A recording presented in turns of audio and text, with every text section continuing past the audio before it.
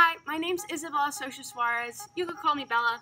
I'm from New Jersey and I would love to be part of the Youth Advisory Council for World Oceans Day. Now, you might be wondering, what does she know about ocean conservation? Well, I'm only 15, gonna be 16 in 20 days, but I have so much to offer when it comes to ocean conservation. This is my current project. I've been fortunate enough to have many amazing memories with the ocean. It's a big part of my life.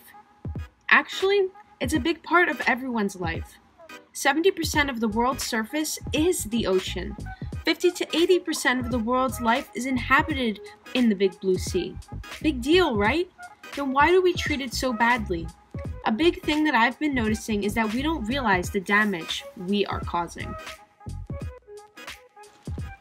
Everyone who knows me knows I'm a documentary geek. I watch Mission Blue, Chasing Coral, a plastic ocean like it's gospel. And I realized from watching those things what a big problem ocean pollution is. Even the Jersey Shore, we find water bottles, plastic bags, even chip bags, all on our Jersey beaches.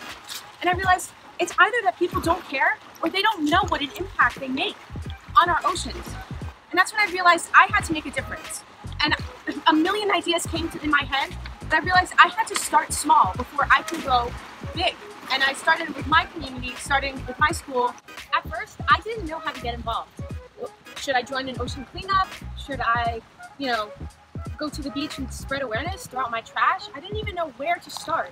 And that's when I got the idea, we could just keep cleaning up other people's messes, or we could teach them that they shouldn't throw garbage, into the ocean and into our beloved home, you know what I mean? So I decided I was going to make a PowerPoint presentation and teach all my classmates how ocean conservation is important and how it affects your everyday life, even though you might not realize it.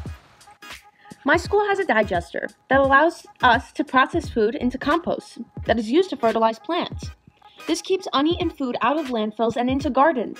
According to climatecentral.org, 3.3 billion tons of CO2 is being produced just from wasted food. The CO2 building up is what contributes to coral bleaching and ocean acidification. In order to reduce our footprint, I had to inform all the students and faculty what was going on. Through a teaching presentation, I started talking to teachers and students about isolating their food using the different colored bins in the cafeteria. Our goal was to change the culture and encourage students to sort their own trash.